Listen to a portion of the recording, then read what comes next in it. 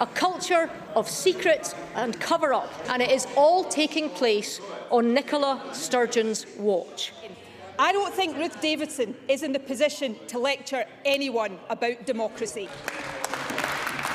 A clash between two titans of Scottish politics, but its origins lie with another.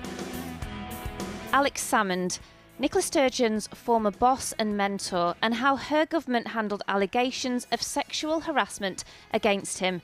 He says there was a plot to bring him down and that she misled the Scottish Parliament over what she knew and when. Ms Sturgeon says he's delusional and there's no evidence.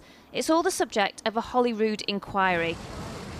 But that was thrown into turmoil this week when evidence submitted by Mr Salmond had parts redacted, leading to accusations that Ms Sturgeon's political allies had interfered in the process, and to these compelling scenes at First Minister's questions today. Does the First Minister understand why to the public, this looks like a cover-up when the exact evidence that's being redacted is the most damaging to her personally?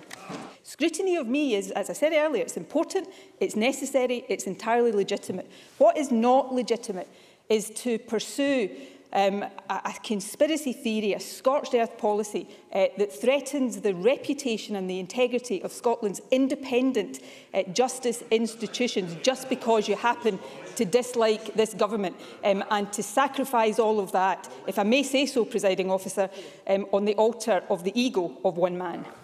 As tensions ran high, the politics got personal.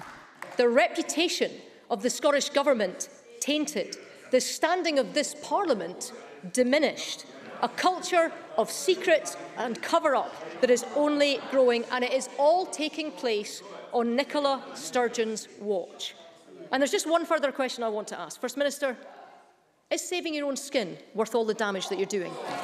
That's the same Ruth Davidson who's about to depart this elected institution, dodge an election, take a seat in the unelected House of Lords, where she will pursue a political career at the taxpayers' expense, but never have to ask voters for their permission ever again. I don't think Ruth Davidson is in the position to lecture anyone about democracy. But this is just the beginning, with Mr Salmond set to give evidence at the Holyrood inquiry tomorrow. We'll expect him to talk about whether there's been a conspiracy against him. Through all of this, the SNP has dissolved into splinter groups, which is ironic given they're probably closer to independence than they've been at any point in their history. A First Minister that seemed to be pushing Scotland closer to independence, now holding her party together and holding on to her political career. She gives her evidence next week.